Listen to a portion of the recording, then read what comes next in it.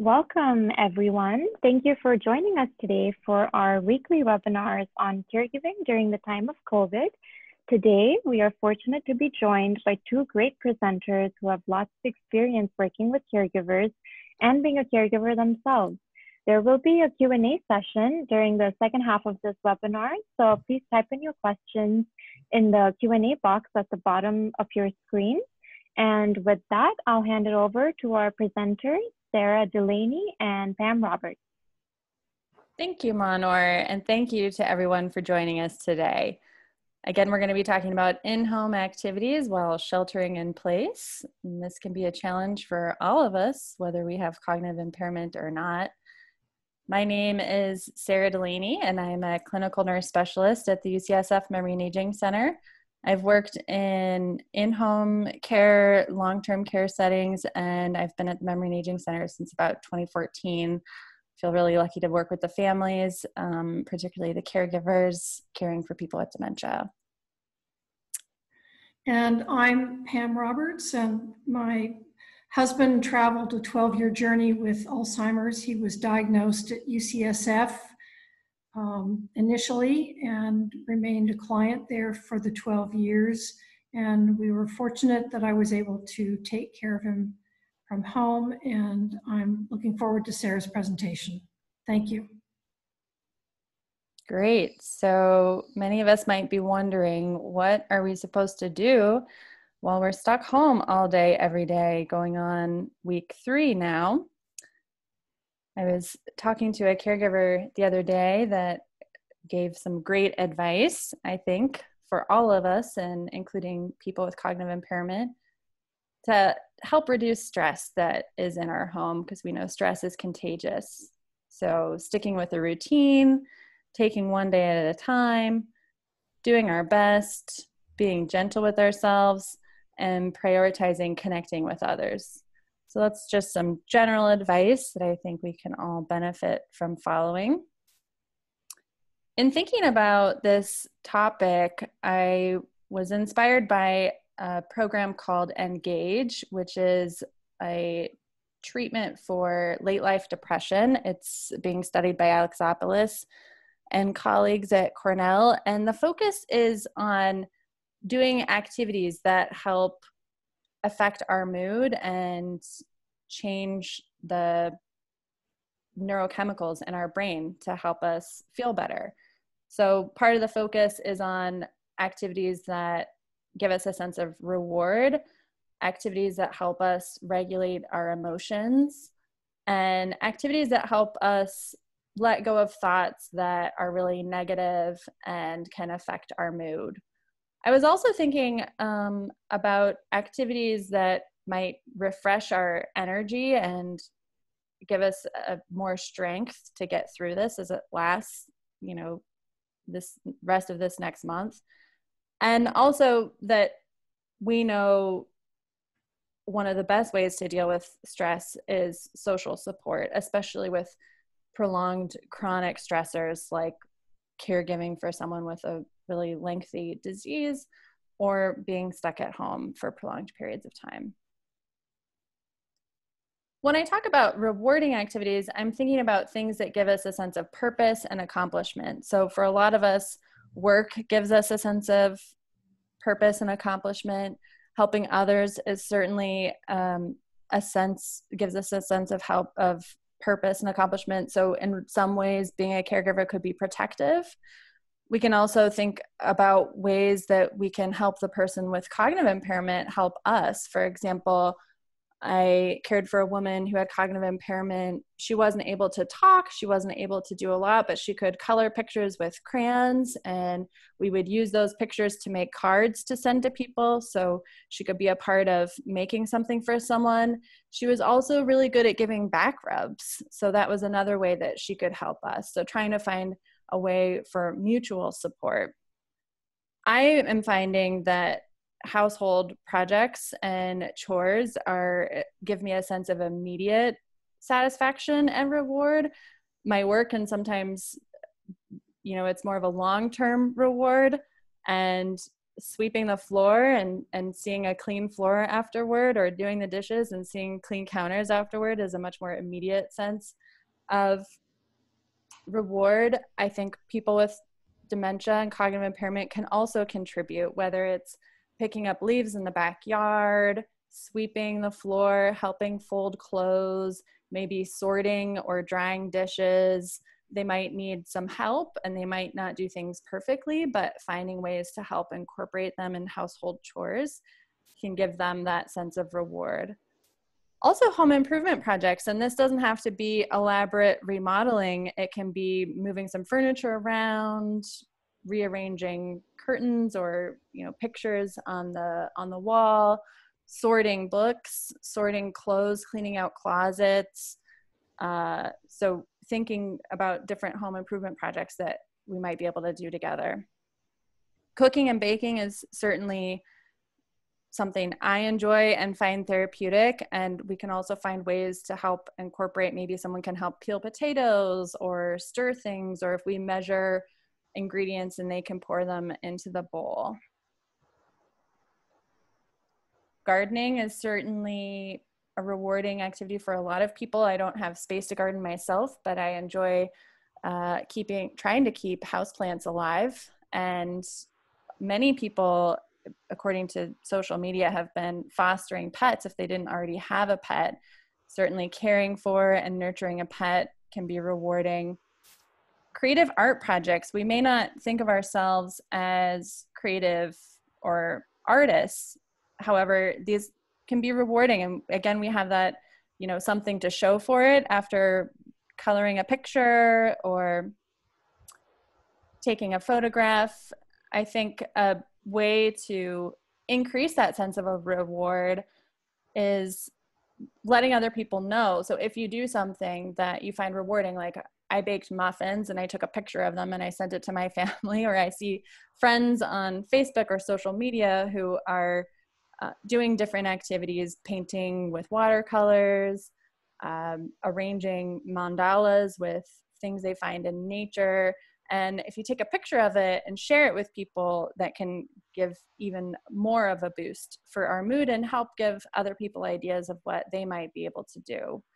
In thinking about art projects, I was thinking not all of us have art supplies at home and may not have access to art supplies. So thinking of things to do with found objects. If you collect rocks and you can organize them in a pattern and take a picture of it, or many of us might have recyclables like toilet paper rolls, things like tape, and we can make sculptures together. So we don't necessarily have to be artists to be creative. Things like makeup or dress up and taking pictures, doing things like that can also be creative. Simple puzzles. Springbok makes some memory puzzles that are 36 piece, and they come in themes that are more adult and less childlike. That can be a way to something to work on together and learning a new skill. So for some of us, that might be something more ambitious, like learning a new language to try to practice or learn. We can also learn how to sing a new song on karaoke or learn some exercises together. So learning a new skill doesn't necessarily have to be really ambitious to be rewarding. Many of us are needing ways to help cope with heightened and prolonged stress. So we want to help ease tension and emotional arousal in our minds and in our bodies. Certainly mindful awareness, meditation, deep breathing for people who are religious rituals, prayer, mantras. One that I did a Zen caregiving project training, and they introduced us to the metta meditation, which is, may I be happy, may I be well, may I be safe, may I be peaceful, may I be at ease.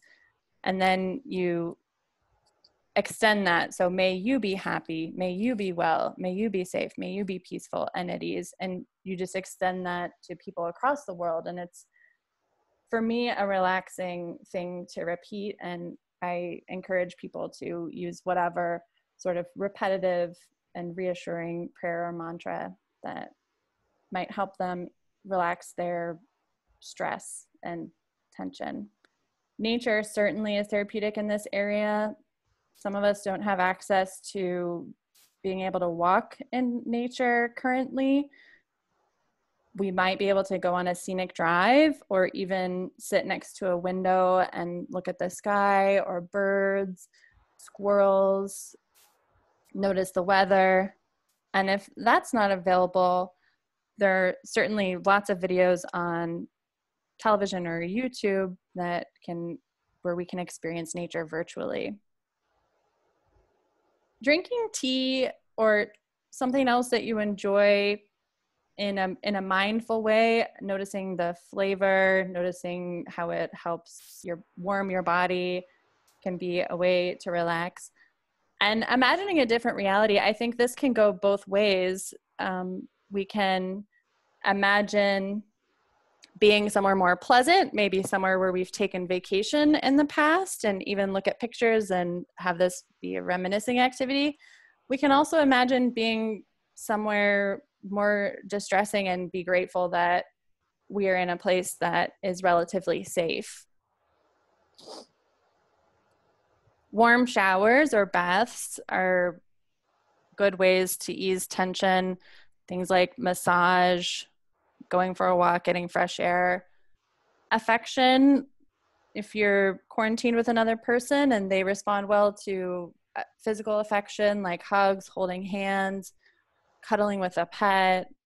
If we don't have another person to be affectionate or a pet to be affectionate with, things like stuffed animals, wrapping up in a soft blanket, even weighted blankets can give us a sense of help ease the tension in the body. And certainly listening to music. And I think there are a variety of ways to do that. Right now, there are lots of live streaming, if you prefer jazz or opera or country music, and you use the internet to search and find live stream concerts, that can also be a way to connect with a community in a virtual way. And for me, certainly eating chocolate is helpful for stress relief. A lot of us are probably relying on distracting activities. And one of the things that I found useful about distracting activities is that it distracts my attention from these stressful news that we hear about the coronavirus, and it can distract us from our own worries and fears. It can also be entertaining and amusing. So I think there's an important role for distracting activities. These are things that might be kind of more superficial and amusing and can just be a way to pass the time. Manicures, playing with hairstyles, dressing up. Again, I think these are the kinds of things that might be really fun to do and take pictures or do a video call.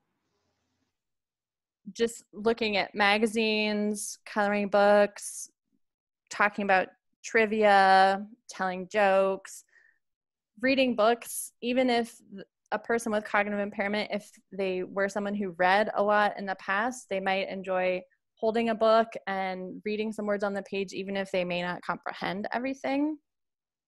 Singing karaoke, or just singing songs that we remember or maybe grew up with, is a fun way to laugh, in my experience. And simple games. Just the other day, I played dominoes with a friend, and it was really, I personally have been watching more TV than I usually watch, and I did notice that it felt different after playing dominoes, that it felt like I was using a different part of my brain. There are digital games. If we don't have people who are able to play games with us, we certainly know people who play a lot of solitaire, and there are even video games that people might enjoy, like Microsoft Flight Simulator, which simulates the experience of flying an airplane. Again, I don't want to downplay that television can be really entertaining. So classic movies, sitcoms, things that we enjoyed watching in the past that might also bring up reminiscing If someone is really into sports, a lot of the, the NFL or the NBA, they're showing classic games that can be a way for people to experience sports when there aren't live sports going on. Cooking or home improvement shows. There are live animal cameras where you can see animals in the wild. I heard today there are virtual safaris where you can experience safaris through video. And so I think television can be passive and entertaining, and we can also make it more engaging and more of a shared experience if we get a little bit creative with it. There are also virtual museum tours through Google Arts and Culture. Many of the big opera and symphony companies that have had to cancel their seasons are offering live stream opera and symphony online, as well as open classes or lectures. So this might be something that a caregiver could do or do with someone with cognitive impairment who might participate in a more passive way. So for refreshing activities, these are things that help renew our strength and energy. And I think these are really important when we're dealing with prolonged stress. Exercise is really important and more difficult to accomplish when we have to shelter in place. So there are lots of exercise videos that are now available free. A couple of the ones that I've found that I thought looked more appealing are the Silver Sneakers videos or the NIH Go for Life videos. They're pretty simple, do it at home exercises, and the videos are pretty high quality. There are lots of other options out there, even just putting on music and dancing, or doing, sit to stand exercises. Whenever you get up from a chair, do a couple of extra sit and stands to keep your leg strength, and just some basic stretches. Again, with creative projects, I think that we already discussed, but can also help revive energy.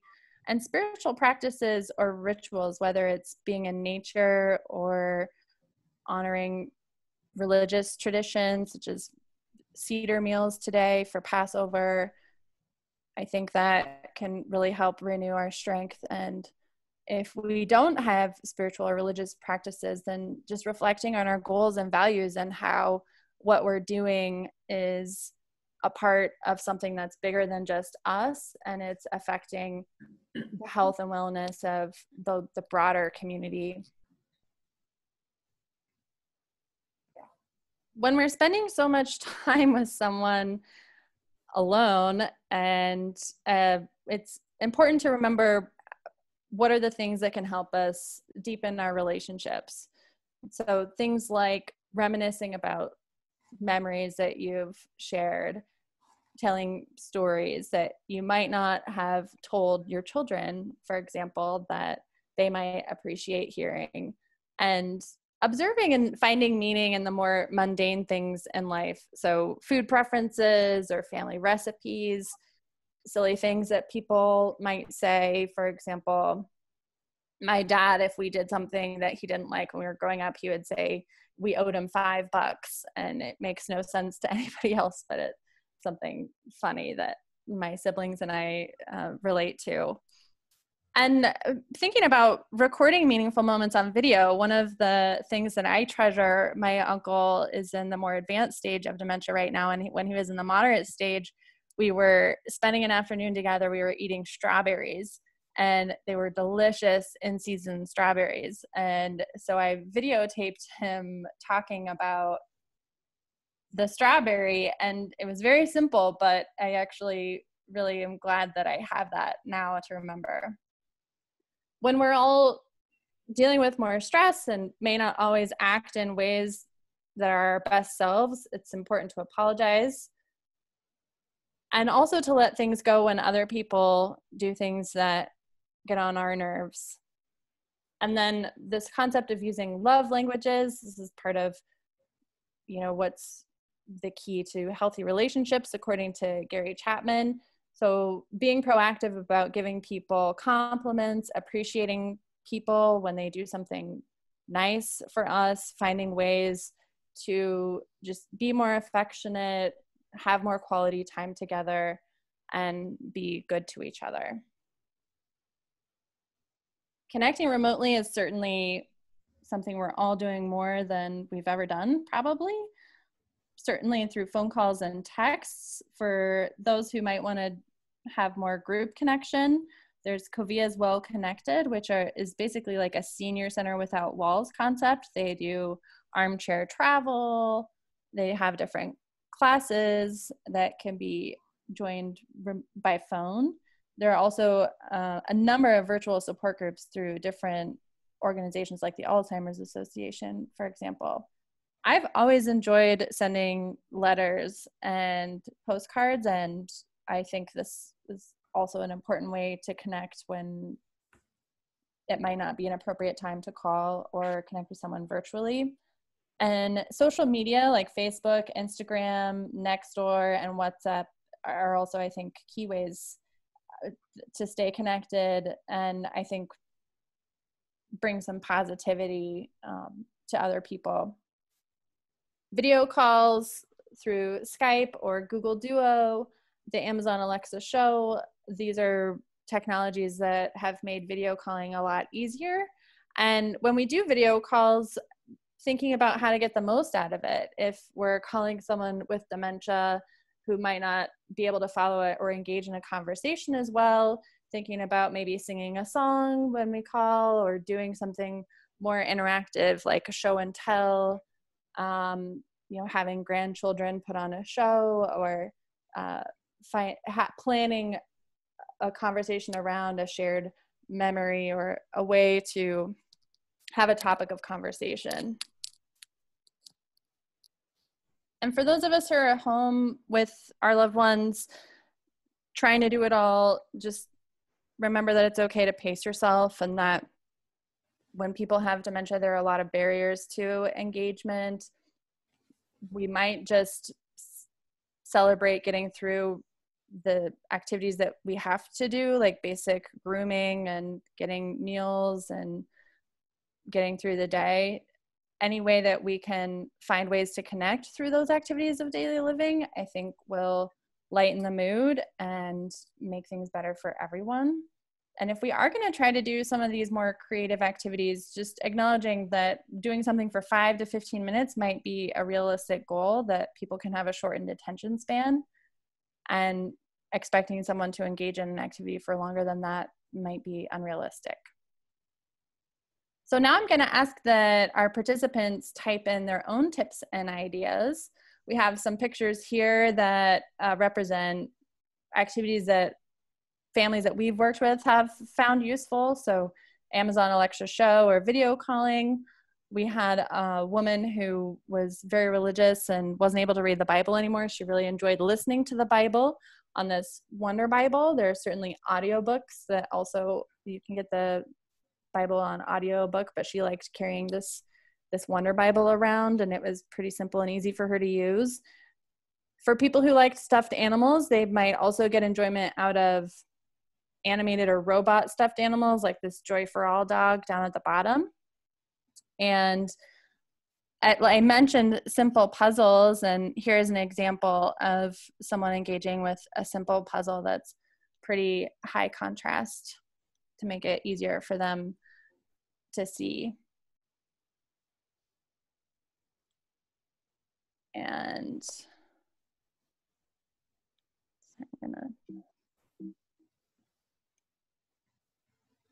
so now we're going to move on and hear Pam's story. One of the things I really like about hearing Pam's story, I've heard it several times now, is that she's really able to articulate ways to help someone over the course of their disease with activities of daily living. And I think for some of us, that might be the most challenging part of the day. And so I hope that we're all able to learn something from her experience and her story. Thanks, Sarah. I'm Pam Roberts. My husband, Dave, traveled a 12-year journey with Alzheimer's, and he died in May of 2015. Dave was diagnosed in 2003 at UCSF with mild cognitive impairment, MCI, and he was started on Aricept and Namenda. He was retired and I was still working in San Francisco. 6 years later, in 2009, he graduated to Alzheimer's. The first 6 years of the 12 years, he was still pretty functional. He was managing the activities of daily living with the typical challenges of MCI, of losing glasses, wallet, the car and parking lots, frustration trying to fix things. In the middle of the 12 years, I moved my work to home to be more on the spot for helping as needed. I needed to be his coach. And we adopted a rescue dog who became Dave's constant companion. I took classes and attended support groups that helped to prepare me for the changes in communication and in activities of daily living. And I attended several conferences that reinforced what I was learning. When he graduated to Alzheimer's and had to stop driving, I made the decision to start taking him out for 3 hours every afternoon with our dog in order to continue our hiking and our errands. And we started stopping every afternoon for ice cream. We were able to keep up that routine, but with shorter and shorter walks until about the last 10 weeks of his life. During the second 6 years, the disease progression was more evident, with more and more challenges in the activities of daily living. Based on the classes and conferences, I coached myself to slow down my speech and to really moderate my tone. I had to learn to slow down my movements around Dave, to not feel rushed, to not transfer a sense of rushing or pressure. I had to learn, and it took me a long time to learn, to not offer help until Dave asked for help. I might offer once, but seeing rejection, I learned to walk away and wait, or cycle back a bit later, but still wait until he asked for help with zipping up his jeans, or buckling his belt, or buttoning his shirt, or tying his shoes. I learned to accept that he was going backwards in time, from an adult to a toddler, and I needed to creatively help him get through his daily life. I needed to coach him through his day. I made an effort to not worry about what was not working and to work with what was still working, to be happy and grateful for what was still working, and to not take his behavior personally. I child-proofed the house and left surfaces clean to avoid the potential of certain things being thrown or broken. I worked to never say no or not, and to think of how to change the situation or to redirect. I learned to not correct his stories. And when they were quite unreal, I tried to engage, saying, "Tell me more," then gradually redirect or change the subject. If he was persistent about doing something that was impossible for us, like go to Mexico or go to Europe, I would say, "Okay, all right, yes, I agree. I'll work on that later this afternoon or tomorrow." I had to learn to tolerate compulsions and not say, "No, don't do that," such as on our hikes and walks when Dave would stop to pick up feathers, every feather, and then it was pine cones, and then it was rocks, and I learned to carry a plastic bag to hold everything. We had to give up window shopping and browsing in stores since he wanted to buy things we did not need and could not afford, like cameras and paintings and bikes. Social intelligence lasted a long time, even in the moderate to later stages, even in aphasia. When seeing someone he knew, like a doctor, a dentist, a vet, he would light up and banter. Maybe once a month, someone we knew really well might come for dinner, and we would sit at the dining room table, and Dave would light up and follow the conversation and engage now and then with laughing and even making a pun, until after about 40 minutes, he would just hit a wall. He would get up without saying anything and go back to his room to lie down. The next day, he would be totally exhausted from the social effort the evening before and sleep and nap much more than usual, which was normally a lot. To reduce the trauma of changing clothes at night, I let him sleep in his shirt and t-shirt and underpants and socks. In the morning, while he was sitting on the toilet, I would change his underpants. Back in his bedroom, I had other clothes laid out on the bed and ready to use. While he was sitting on the bed, I would put on clean socks, then put his feet and legs into the jeans. I had his clean shirt buttoned with a clean t-shirt inside. I would remove the old buttoned shirt and t-shirt as one unit over his head and immediately get his arms through the clean buttoned shirt t-shirt combination and put them over his head as one unit. I had a zip-up cardigan sweater to put on if he seemed cold. Then I put his shoes on his feet. As he stood, I would quickly pull up his jeans, tuck in his shirt, and zip up his pants. For a long time, toileting was okay. When he started missing the toilet bowl, he self-selected to sit on the toilet for all his business. Wiping became a challenge, so I kept baby wipes handy to help him. And when I realized how sensitive he was becoming to hot and cold, I bought a baby wipe heater. At night, I left lights on in the hall and in the bathroom. And for a long time, he would get up to go to the toilet by himself. I slept in a room with an adjoining wall and was able to hear him. In the morning, sometimes I would find him cold because he had not pulled the covers back over himself after going back to bed. And then I started to help him get back into bed at night. Part of his nighttime pattern was to get something to eat out of the refrigerator, so I started fixing a snack for him and left it on the counter next to the refrigerator. As things progressed, I needed to help him get to the toilet, get to his snack, back into bed during the night. And if there had been any kind of accident, I would change his diaper pants while he was sitting on the toilet and clean up with warm baby wipes as fast as I could.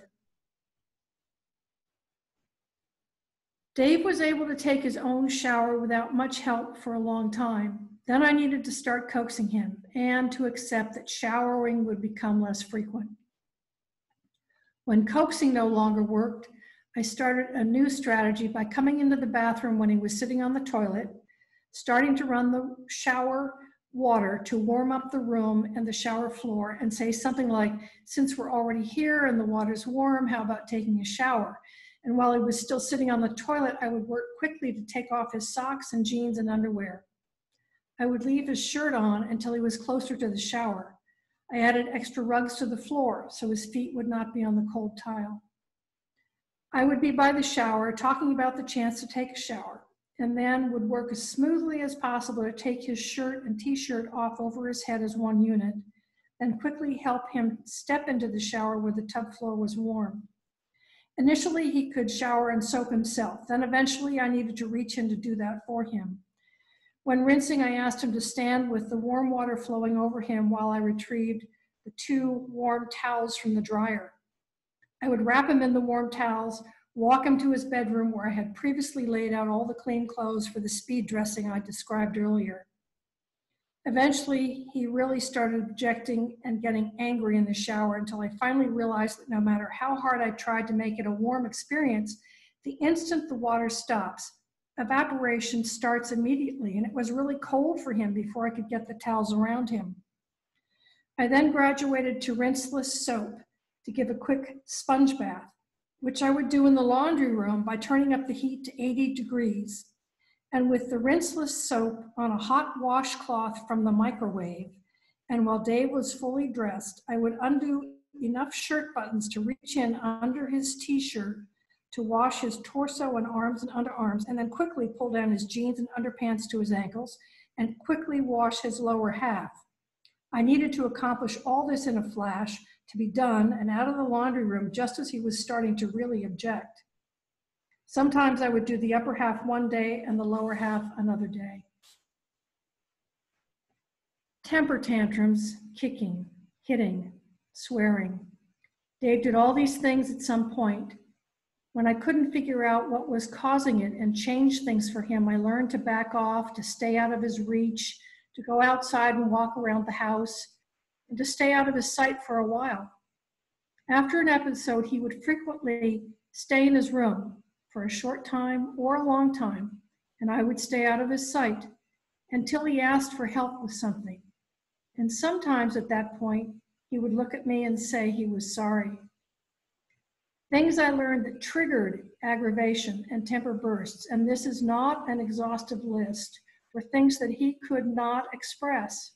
Even before aphasia, he could not express that he was too hot or too cold or wet and cold.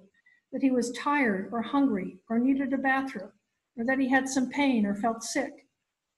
Also, waiting in a doctor's office or in the emergency room was another trigger. His doctors became sensitive and learned to not make him wait, but the emergency room was always a problem. Things I learned that made his dementia suddenly worse included UTI, tinnitus, vertigo, any amount, even a mild amount of anesthesia. And although the sudden worsening was temporary, it definitely required 24/7 attention. In a hospital, I was always fearful that he would be left alone and totally confused by the staff. So I stayed 24/7 in any of those situations. Things I learned to mitigate aggravation, in addition to slowing my speech and moderating my tone, were to talk through what I was going to do and while I was doing it. The speed dressing, the toileting, the showering. I learned to let him know in advance I was going to touch him, especially his feet. On a brighter note, I was his interpreter, helping other people understand him and helping him to understand other people, including interpreting TV programs we had always watched together. And when there was 40s and 50s and 60s music playing, he would get up and we would dance in front of the TV. Even in aphasia, I could always tell when he wanted to talk about his high school buddies, and I would get out his yearbook to look at together. Almost every day, at one point, even in aphasia, he would say, "Thank you," or "I love you." And in aphasia, he said it with his eyes. In closing, behavior is communication. I was not always good at deciphering what his behavior was communicating, but in my experience, when things did calm down, eye contact remained, even in aphasia, eye contact remained the avenue for communication and connection, along with silence and just being there. A final thought, first and foremost, approach with non-threatening attention and connection, and all the while remembering something that does not work right now might work in 20 minutes, or in an hour, or tomorrow. Thank you. Thank you, Pam. So just reviewing the things that we talked about, doing your best, being gentle with yourself, considering activities that might be rewarding, relaxing, distracting, refreshing, and connecting.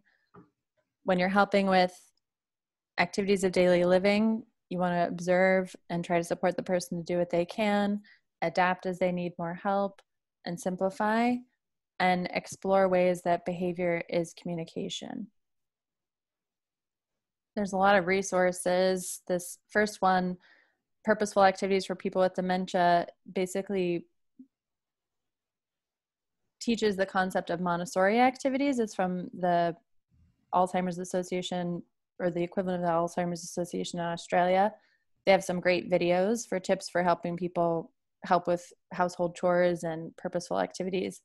Greater Good in Action Practices. These are worksheets that give instructions for doing different mindfulness and stress and coping activities.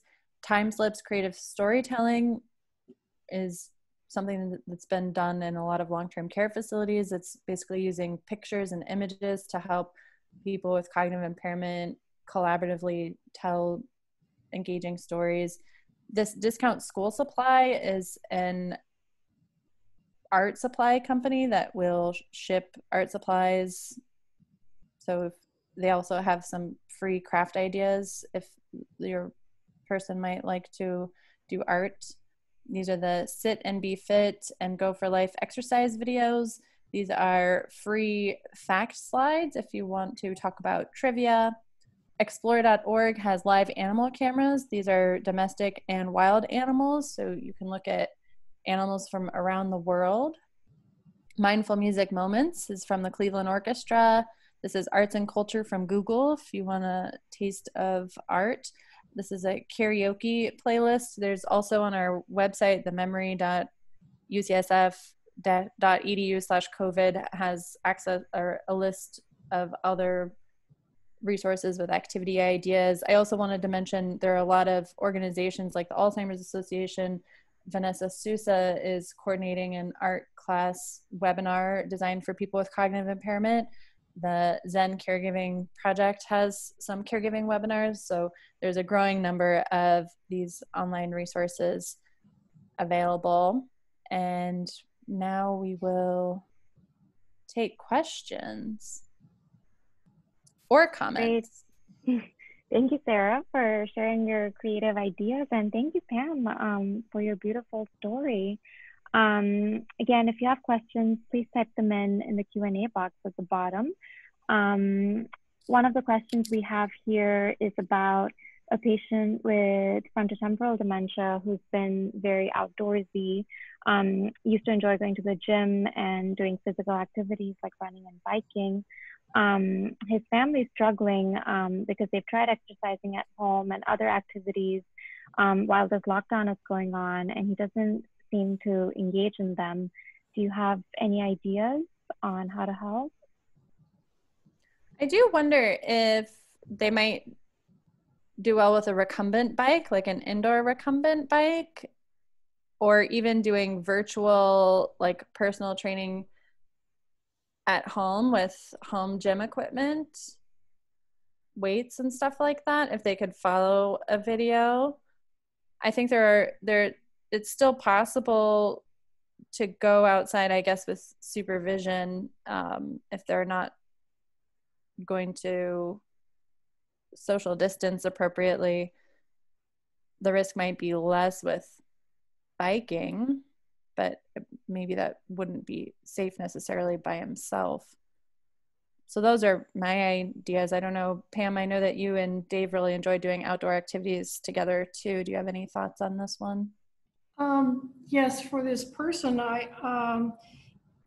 if they're trails, the trails are not heavily used. And if there were places that he liked to go that you were able to take him, then I would suggest maybe you could explore independently, go and check out the trail and see if it's still open and see how crowded or not uncrowded it is.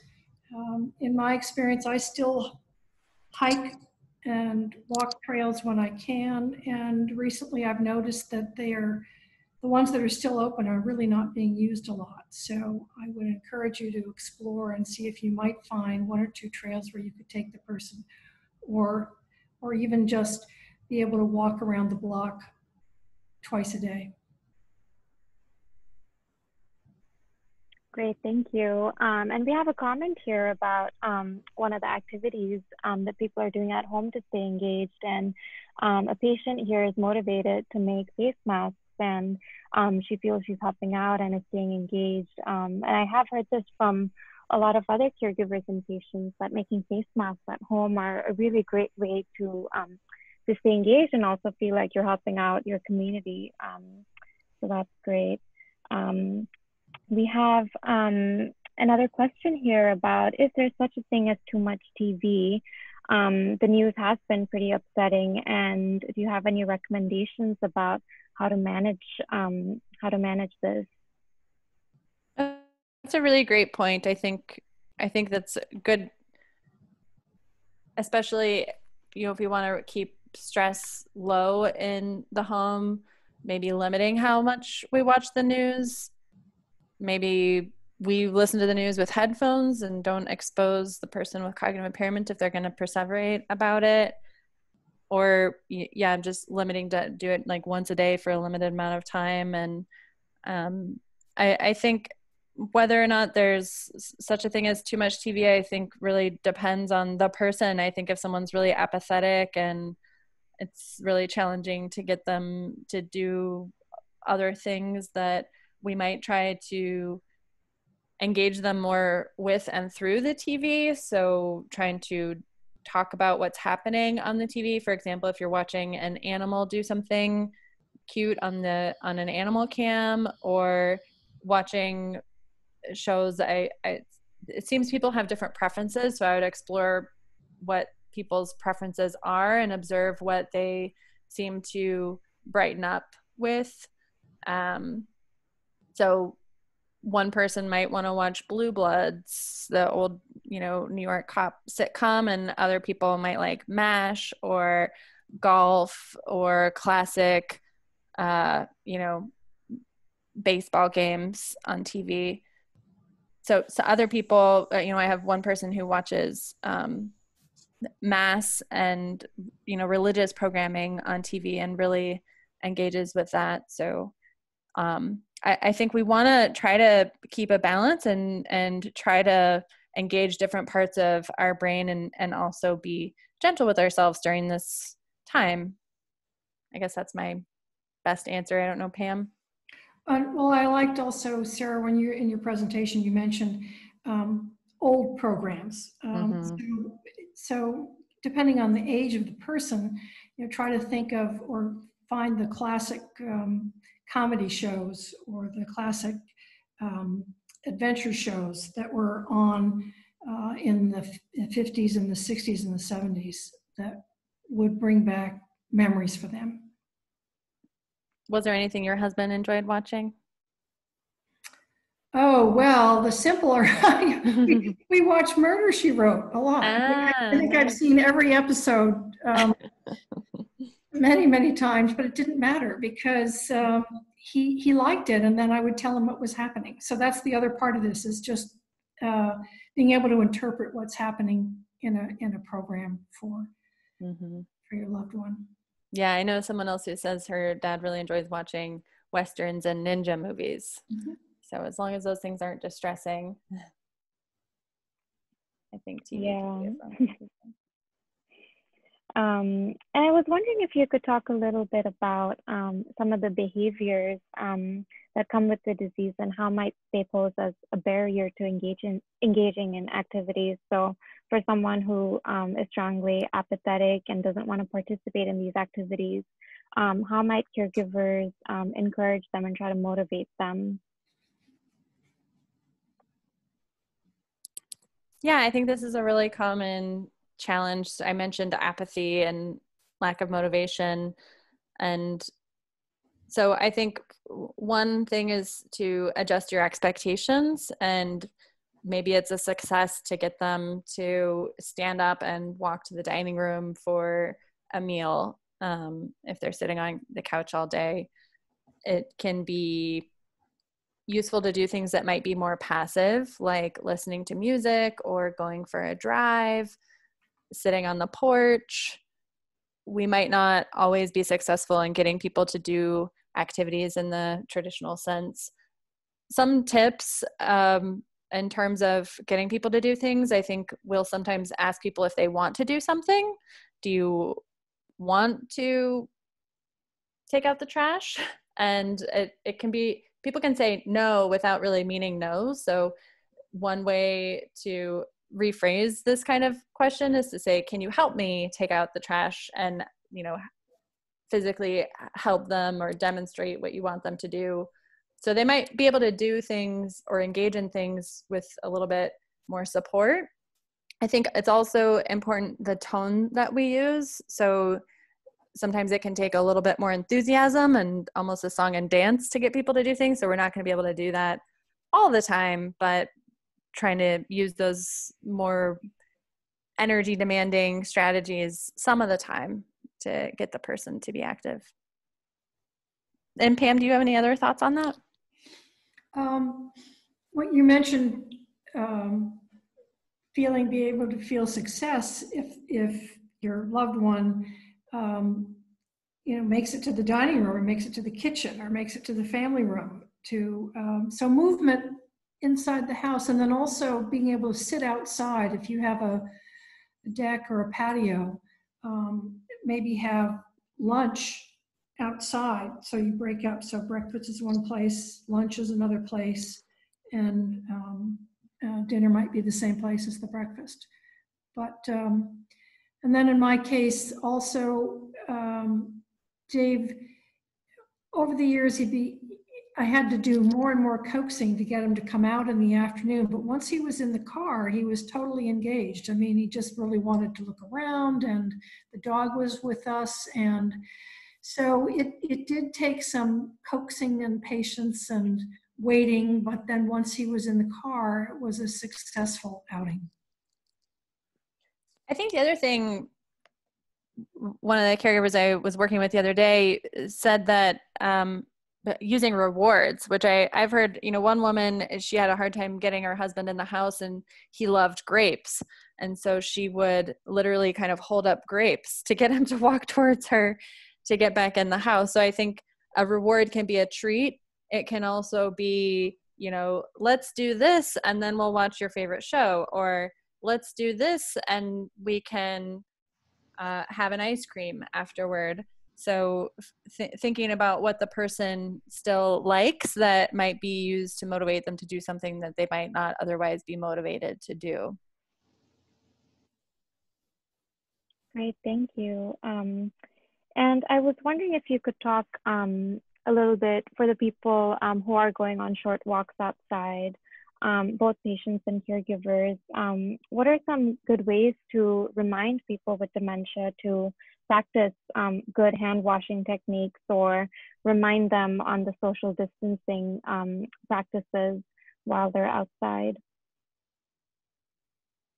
Yeah, I think people with dementia in general will probably need help to wash their hands appropriately. So washing your hands with them and giving them verbal cues and showing them what you want them to do, and trying to think, anytime before you eat, after you go to the bathroom, before you leave the house, when you come back into the house, to wash your hands. In terms of social distancing, one of the tips I heard today from Joanne on our team was the person she works with loves animals, and if they see an animal, or some people love little kids, they'll just want to go up to the little kids and interact with them and maybe get closer than they should at this day and age. So when you're walking, maybe holding their hand, or kind of creating a physical barrier and also a tactile cue or a distraction to kind of help you redirect them a little bit more. And then also she thought of the idea of having them do something else, like bring out your camera phone and take a picture, or ask if you can take a picture instead. Might be a way to redirect their desire to get into someone's space. I thought that was a great idea to try. Yeah, definitely. And again, if people have any questions or comments, there is a Q&A box right at the bottom of your Zoom screen for you to type in any questions or comments you might have. Some questions I've been hearing from some caregivers I've been working with are, the day programs might still be operating, but at a reduced capacity, or they had a companion caregiver who used to come by to the house to help their loved one do exercises or activities. And they were wondering about the safety of this. Is it still safe to have caregivers come by to the house, or to go to a day program, even if it's running, but at a reduced capacity?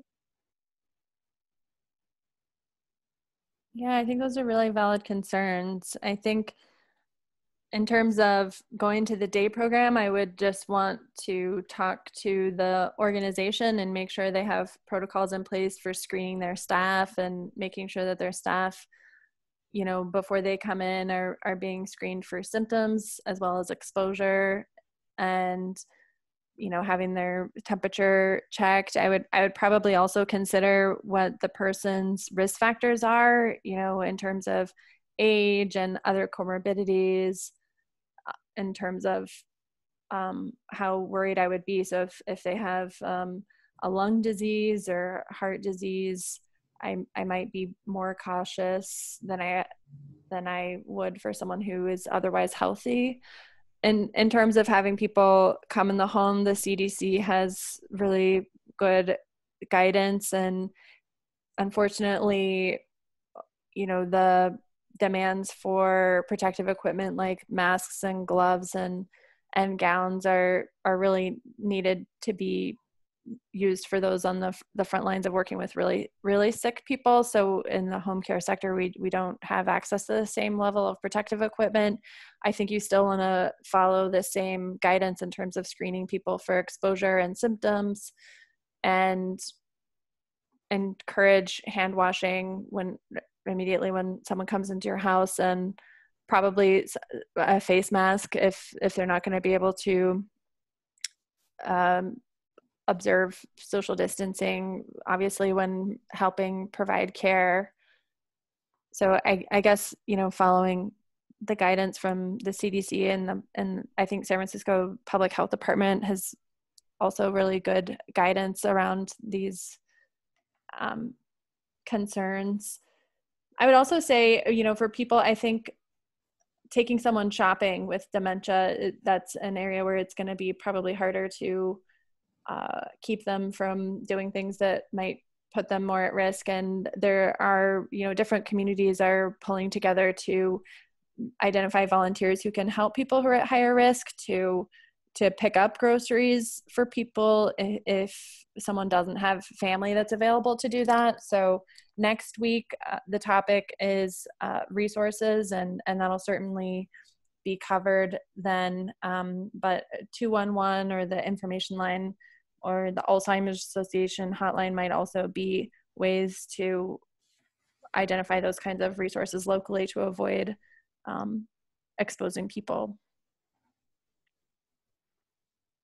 Great, thank you. And it looks like we have no more questions coming in. So I was wondering, Sarah and Pam, if you have any closing comments or anything else you might want to add for our listeners.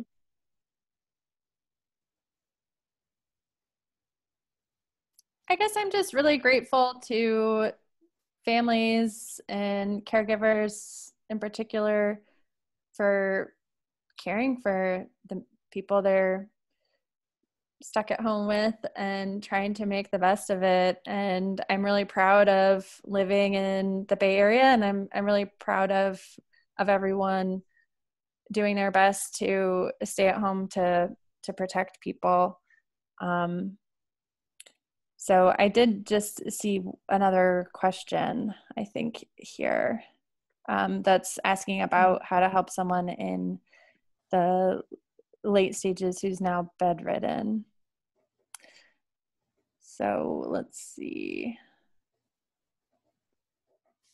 It looks like she's playing calming music and sitting with him and doing brief conversations. And so I'm not sure. Oh, she's asking for suggestions. It sounds like you're doing a lot of what I would recommend. I think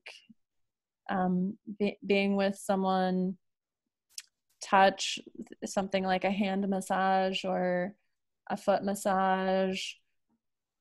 They say that people can hear even when they may not be responding expressively, and so going through pictures, talking about memories.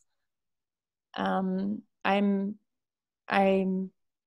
really feeling for you being with someone in this stage when we can't have visitors, because I think this is also a nice time to be able to remember people with others. So I would encourage you to talk to people who know your spouse and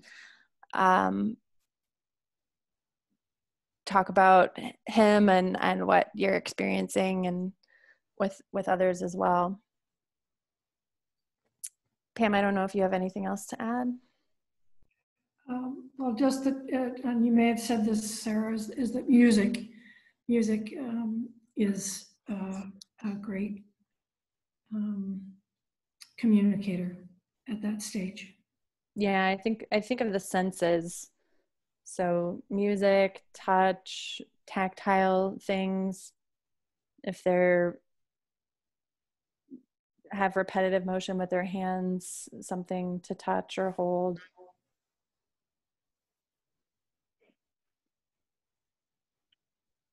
Yeah,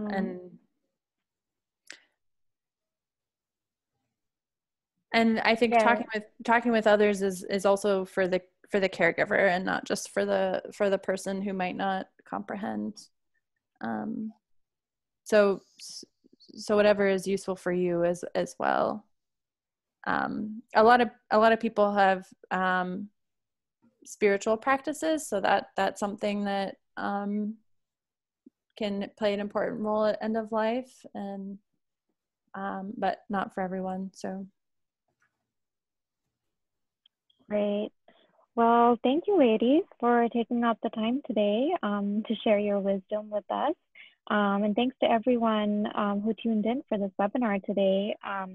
We hope you'll join us next week for our webinar on finding resources. In the meantime, take care, everyone, and stay safe. Thank you.